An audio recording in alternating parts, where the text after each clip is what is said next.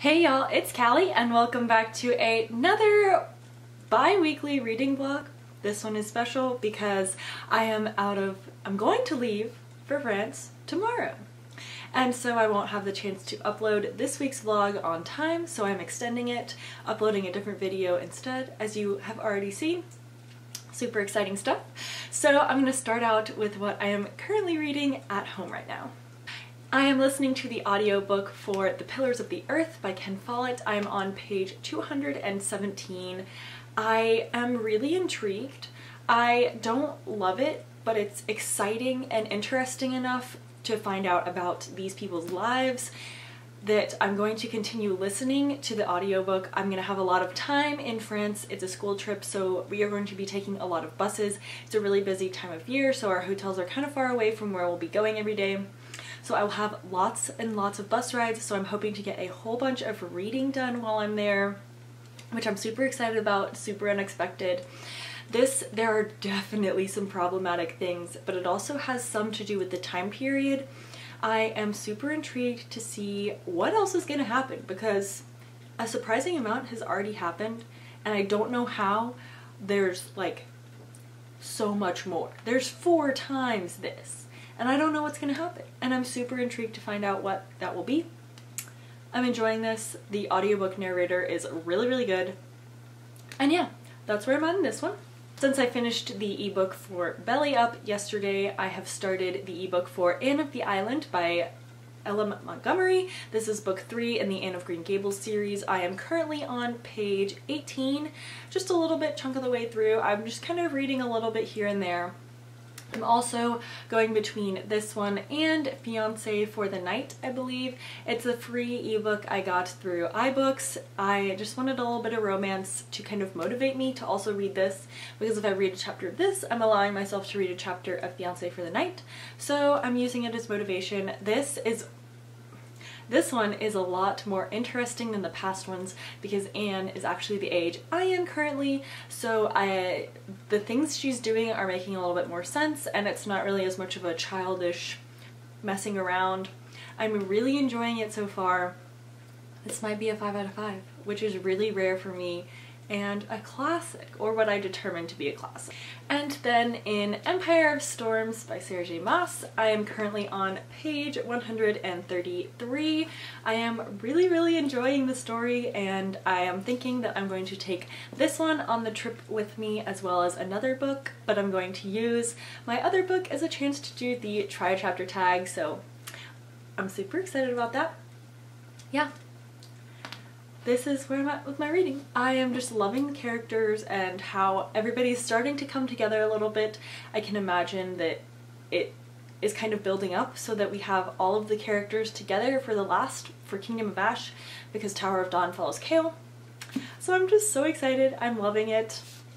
And that's where I'm at. Hey y'all, it's Tuesday morning and I wanted to update you guys on my reading before I head to the airport. So I already have Empire of Storms packed as well as the fixes, and those will be the 2 physical books I take with me. But just to update you guys, in The Pillars of the Earth by Ken Follett, I am on page 383, a good third of the way through the book. It's just interesting. I don't know why, because I couldn't tell you exactly why, but I'm just loving seeing all of our characters and all of the different things they go through.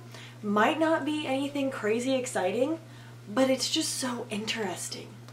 And I can't put my finger on why. But it is really cool, just really intricate and fascinating. Like, I would never be able to write anything like this. So it's just amazing. I definitely don't agree with a lot of the things that are going on, but they're going on, so there's nothing I can do about it right now. I'm going to be listening to a lot more of this. I think there's still like 25 hours left on the audiobook, so I have plenty of audiobook listening I can be doing. And then in Anne of the Island, I am on page 30, a little chunk of the way through. I've been focusing more on Fiancé for the Night, not gonna lie. I think I'm 75-80 pages through that one. I think it's like 214 total. This is one of the ebooks I'm focusing on. Not gonna lie, I'll probably read Fiancé for the Night and then this one, because I think I have 17, 18 days left to read this one before the loan goes through with my library. But yeah, that's where I'm at. I'm gonna head out in an hour or two, and I don't know what my updates will be, how they will be. I'm gonna assume, because I'll be on the school trip and have other people in my room, that the earliest I will update will be like a week from now. So if that is the case, I will try to insert some clips of driving and other things like that, just so this clip isn't like 4 clips from 2 weeks. But anyways, I will see you guys when I see you in the next clip. Not in the US.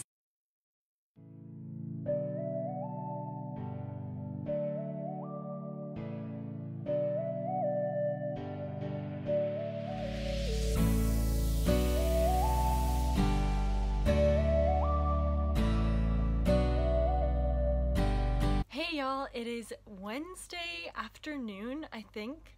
This whole time thing is really weird to me. So I haven't really listened to much audiobook because it wasn't working even though it was downloaded to my phone, which was really weird. I didn't really appreciate that a lot. But anyways, and then I didn't really get to read Anne of the Island, but I did finish Fiance for the Night, and then I started the next book in the series, Wedding Lullaby, I believe.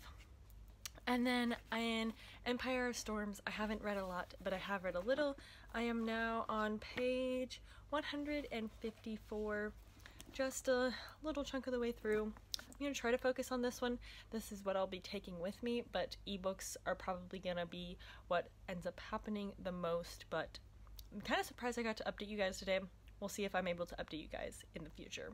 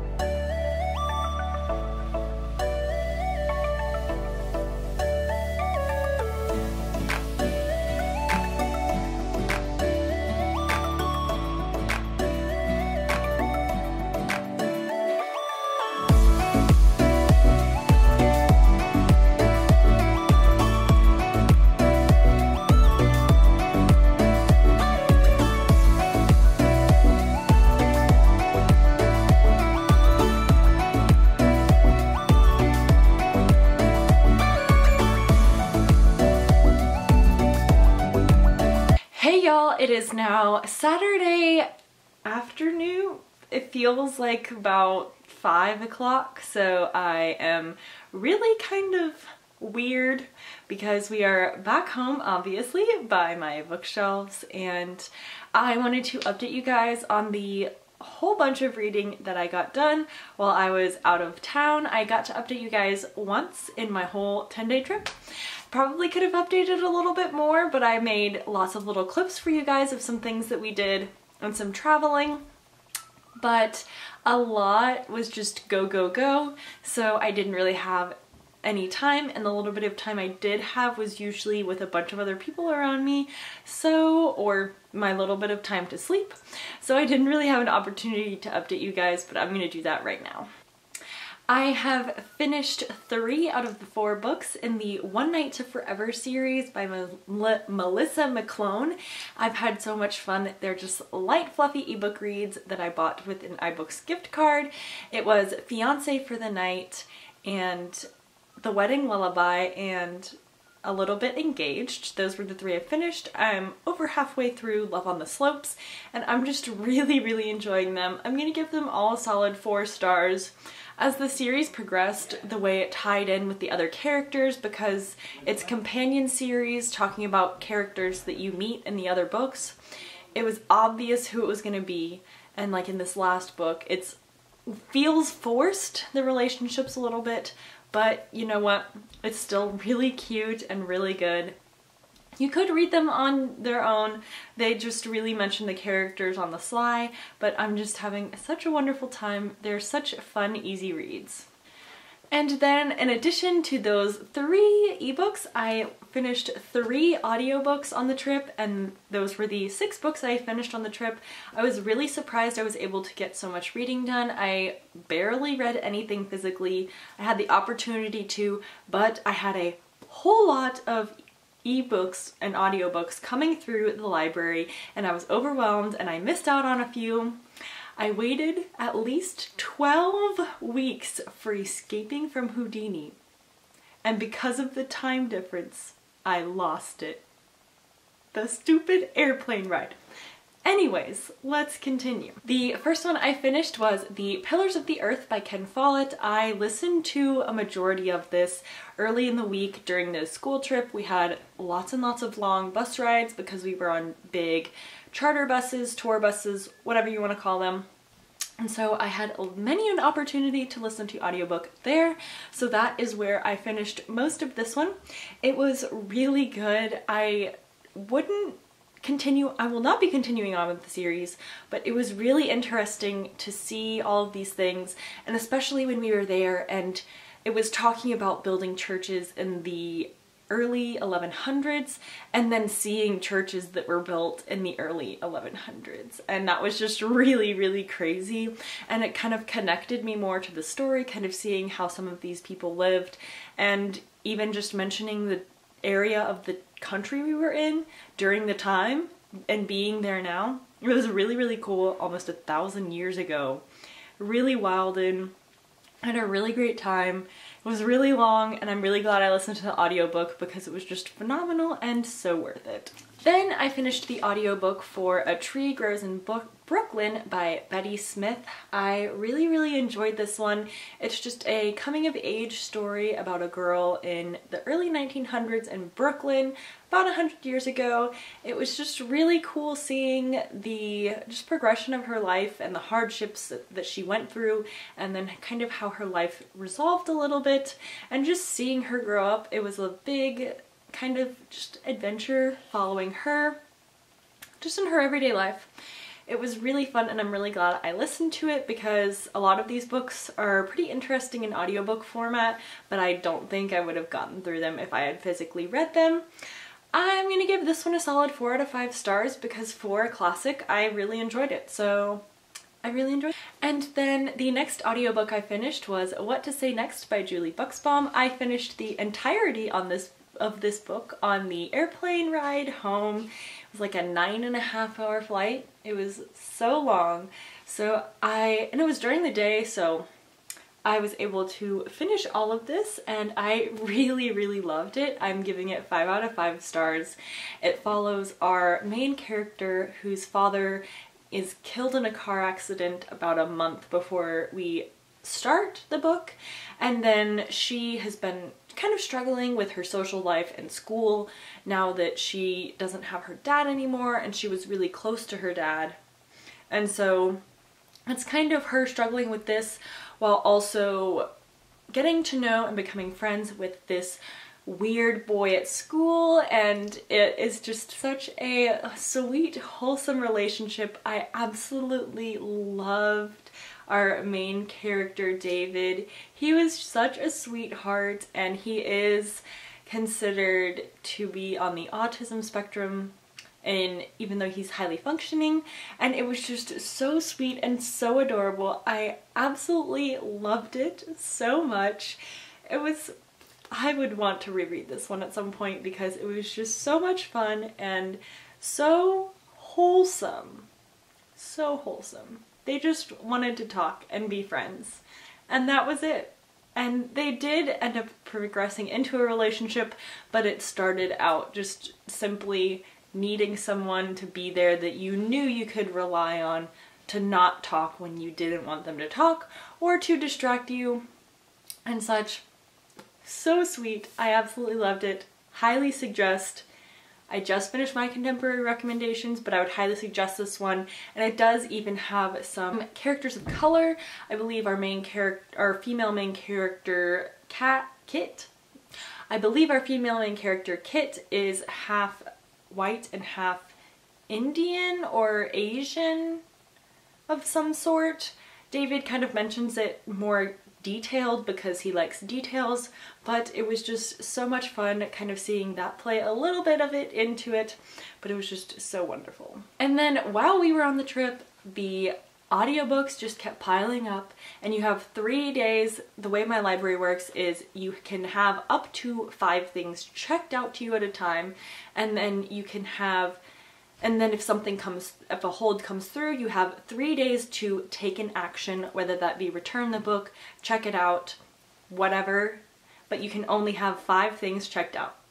And so one of the things I had checked out was Anne of the Island, the ebook version, and I ended up returning that so I could get some audiobooks that I had been waiting a little bit longer for, and this tends to be a little bit more available than some of the audiobooks. So I put a hold on this when I was on page 52. I'm still really enjoying it, but I just haven't gotten the chance to pick it back up yet. And then the current audiobook I've been listening to is Rebecca by Daphne du Maurier, and I'm on page 221. I am intrigued. It's a little creepy, a little weird, but I'm intrigued. I've heard other people talk about it. I was suggested to read it. It's another one of those classics. I am just a classic reading machine this month, and so I am a good bit over half of the way through, trying to get through it pretty quickly. I have a lot of things on hold yet again, but I'm really enjoying this. It's pretty good. I'm probably gonna give it another 4 stars because, like A Tree Grows in Brooklyn, I'm enjoying it a lot more than some of the other classics I've read. And then in Empire of Storms, which I didn't read a lot of, I am on page 219. I'm gonna try my hardest to read so much of this in the coming bit, but I also have a lot of booktube to watch. I have like 170 videos. I'm so behind, but that's okay. It'll all work out fine. I have about a week of summer, and before we go back on vacation, a week of summer schedule. So I'm planning to get a lot of stuff done, whether that be booktube or just kind of reorganizing my life because I'm a little overwhelmed, but it'll all work out fine. And yeah, I will see you guys in the next clip when I update you more about my reading. Hey y'all, it is Sunday afternoon. You may notice that I have rearranged my bookshelves once again. I've been really stressed out and confused, and there's been a lot going on, very hectic. And it's just been a lot, so I went to go get my nails done, and there just happened to be a Barnes & Noble like a 2-minute walk away, so I bought 4 books. feel sorry, but at the same time, don't feel sorry. I completed 2 series on my shelf, and then I worked and progressed and bought 2 more that are part of series that I already own. I didn't buy any new series. I almost did, but then I didn't. So, I don't know. It's a big dilemma. I'm trying to not buy as many books. Not really working very well. But that's okay. I am going to go ahead and wrap this week's vlog up right now and kind of tell you guys about some of the reading I've done, because I'm planning to start a 24-hour readathon for myself starting whenever I can at some point this evening. We are having a family dinner, which means that the couple that lived with us for a while, they are going to come and bring their dogs, and we just have dinner, and it's a great time. So I'm going to start it after that to get as much reading in as possible. I'm still a little jet lagged, so I've been waking up really early, which should be really good for this. I'm going to try to finish Empire Storms, and then I'll choose another book to read. I have plenty of options, but check in to that vlog. I'm going to do its own separate vlog because there's some weird things going back on vacation, but things may be changing. Who knows? I'm going to do my best to give you guys as many videos as possible. So yes, let's jump into the reading I'm currently doing and then my wrap up for the week. So I've been reading the ebook for Anne of the Island once again. I am now on page 58, but I'm once again going to put a pause on this. I had another audiobook come through, and since this is usually available, I'll just move on to an iBook or a book I have on iBooks or an e-arc I have. I might read Red, White, and Royal Blue because I have it and I really want to. I'll probably end up doing that. We'll see what happens tonight. I'm enjoying this. I'm just prioritizing audiobooks because this one is readily available and some of the audiobooks are usually a little bit harder to get. So yes, that is where I am on this. In the audiobook for Rebecca, I am on page 263. I haven't read a whole bunch of this because I'm trying to prioritize catching up on BookTube. I still have a little over 100 videos, and I've been watching them by length. So I'm to videos that are between, I get weird like this sometimes, so I just choose to do things really randomly. So I have watched all of the videos between 0, and 10 minutes, and now I'm on to videos between 10 and 20 minutes. So it's gonna progressively take longer to get through the number of videos. I don't know. It's weird, but that's what I'm doing. I'm not really prioritizing audiobooks unless there's a situation where I can listen to audiobooks and not watch BookTube, i.e. drives or like a shower, or just when I'm trying to interact with my family more, or when I'm down in more public spaces. It's a lot easier to just put my headphones in and have my phone instead of dragging around my laptop, which is where I watch my BookTube. Anyways, this is really creepy. And it's taken a really strange twist, and I don't know how I feel about it. It's all about this girl who marries this older man, and she moves to where he lives, and she finds out about his ex-wife, and she's really creepy. Everybody at the estate loves the ex-wife, and it's just really creepy. Something weird happened. Don't know what's gonna happen next.